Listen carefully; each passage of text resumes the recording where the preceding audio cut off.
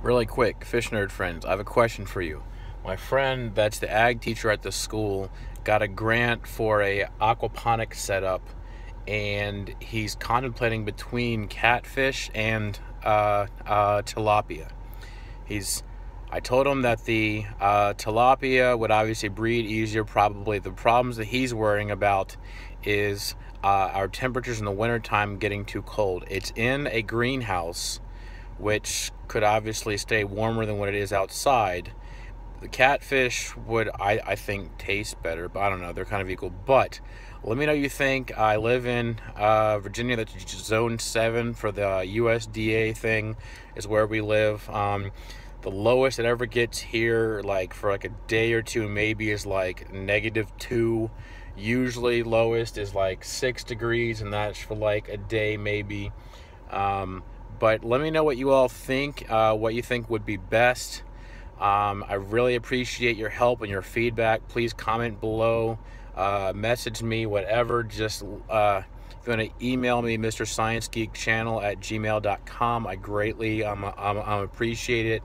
I really am asking for a friend.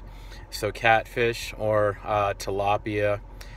They would also probably be, hopefully, out of there by late spring, like June, so that they wouldn't be in the summertime, and then the cycle would start all over again in late summer, which is September or early fall. So let me know what you all think. I think that's about as much information I really need to provide. Our usual temperatures around here in the wintertime, cold, is like 30s and 40s. Closer to the 40s. I mean, we have some warm days here in the 70s as well, so a few days here and there.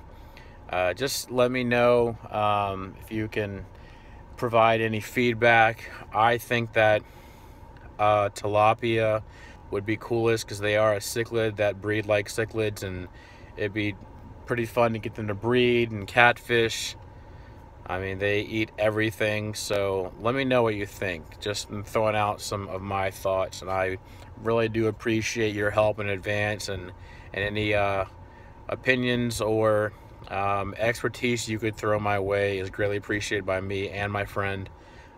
So thank you in advance. Have a good rest of your day or night or whatever it is that you're watching this, and stay fishy, people.